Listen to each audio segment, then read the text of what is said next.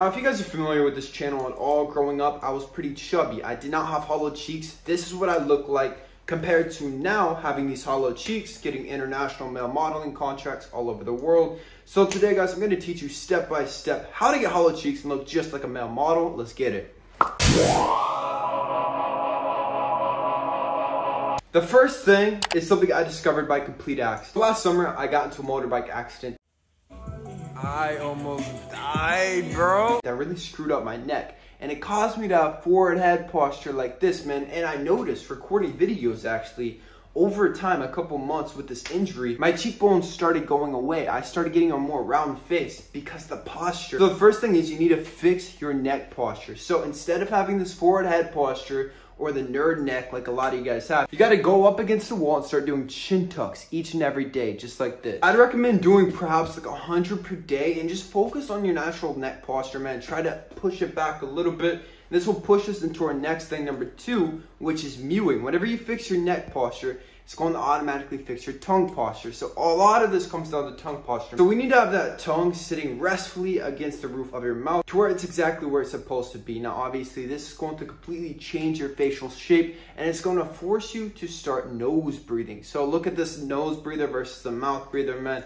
It's insane. So if you really want hollow cheeks, we need to start mewing and then fix that neck posture. So naturally, everything is going to be exactly where it's supposed to be so that it can naturally develop. Because you look at any old school ancient skull, naturally we're supposed to have hollow cheeks. This new thing where we are just round and fluffy and like we don't have any definition, it's not natural for humans. This will get you naturally to where you're exactly supposed to be. Obviously, the biggest thing is, man, body fat, body fat, body fat. But now if you are at a low body fat and you don't do the other things in this video, you still will not have hollow cheeks. Or you just might look like you do not eat enough food. So it's ideal to be between 8 to 12% body fat, just like a male model, man. I've talked about this hundreds of times, how to get lean, how to stay lean. It is effortless. If you need help with it, link in the description box for a free one-on-one consultation. It's all diet, by the way, guys. It's all macros and calories. It's not about the specific healthy foods. It's not about any of this cute stuff. Literally just about the macros and then the workouts that you do. Swallowing is a big one as well, because these muscles in the cheek, man, obviously, which is what we're going for, a lot of you guys do not work them properly as you swallow. Because we're constantly swallowing, man. Pause, pause, pause. That's what she said. After you drink water, after you eat food, you're always swallowing. So a lot of you guys swallow with your cheeks. We do not want to do this. We actually want to close the mouth, close the teeth, and use the tongue. Create a wave as you swallow. This is going to be naturally how you are supposed to swallow. This will help give you those high cheekbones. Male model hack that you can do to make it look like you have hollow cheeks is to simply bite on the insides of your cheeks. So just like this, or you bite just like that. So you suck in a little bit, bite. Focus on making it as subtle as possible. And I really believe that the more you practice this, it'll help naturally just suck in those cheeks a little bit more, to where overall it's going to be a lot more natural to where you have this aesthetic. Now, obviously, a big part of this, man, is all about the facial definition. And now the biggest thing, man, comes down to 2 components, actually. It's going to be testosterone. Now, testosterone is down 50% of what it was 2 decades ago. This is insane. Not enough people talk about this. So we got to get the testosterone levels up.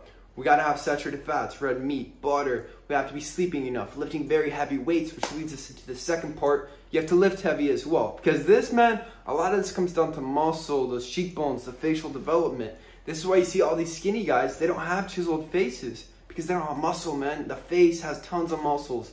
So like whenever you're straining, whenever you're lifting, whenever you're working the neck as well, you're working those facial muscles. So naturally, it's going to help you tons. If you just build a physique, man, boost that testosterone to where the face is going to develop naturally to where you automatically have those high cheekbones. You do this with the good posture, the low body fat, boom. And last but certainly not least, we have to reduce inflammation and then water throughout the body. So the water is easy. Essentially, it's just going to be having the same amount of water every day.